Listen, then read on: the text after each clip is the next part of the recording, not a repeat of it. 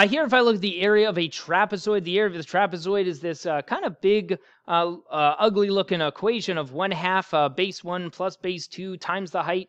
Really, it's going back to that mid-segment idea. That idea that you remember there was a segment that I could draw in here that's like the average of the bases. Well, that's this guy right here. So it's the average of the bases times the height.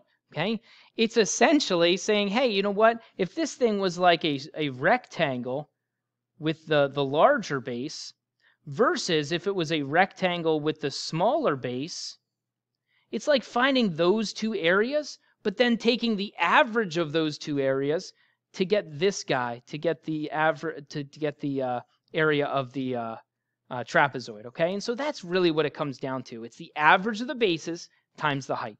Okay. And so you can do the actual like formula that's written here. I would just kind of think of it as average of the bases times the height. And so when I look at this guy, if you just plug it right into the formula, area equals 1/2. Remember, the bases for a trapezoid are the parallel sides. So the parallel sides have to be the bases. That's the 3.5 plus the 4.6. And then times the height is the 2. And when you do this, you have to follow order of operations. So you start inside the parentheses. So inside the parentheses, 3.5 plus the 4.6. It's an 8.1. And now I can multiply these three things together. And I can go right to my calculator on that. 0.5 or 1/2 times the 8.1 times the 2. Okay? And when I do that, I get an 8.1, of course. And again, that's square centimeters, all right? Once again, the other way to think of this is I just say, hey, it's the average of the bases times the height. So I find the average, okay? And, there's no need to memorize a formula. You can always look the formula up if you forget it. But if I want the average of these bases, I just add them together and divide by 2. So it's the 3.5 times the 4.8, or times the 4.6, which is 8.1. And then that divided by 2 gives me a 4.05. So then I say, okay, the area is just going to be the average of the bases, which is I just found, times the height. And once again, when I do that, it gives me the same thing. Okay?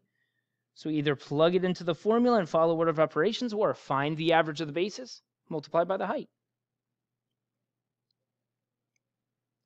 Looking something like this guy, same kind of thing. Nevada has the approximate shape of a trapezoid here when you look at it.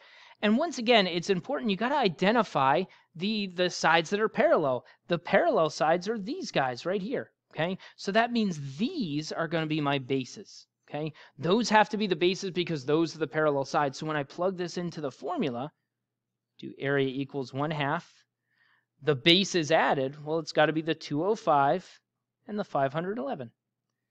And then once again, times the height. The height this time, well, this is the guy that's being measured at the perpendicular angle, so that's the 309. Okay? And again, if you want to, you can do the 205 and the 511, find the average, and then just multiply that average by the 309. We'll get the same thing. Okay, so here, following order of operations, inside these parentheses, the 205 plus the 511, that's a 716.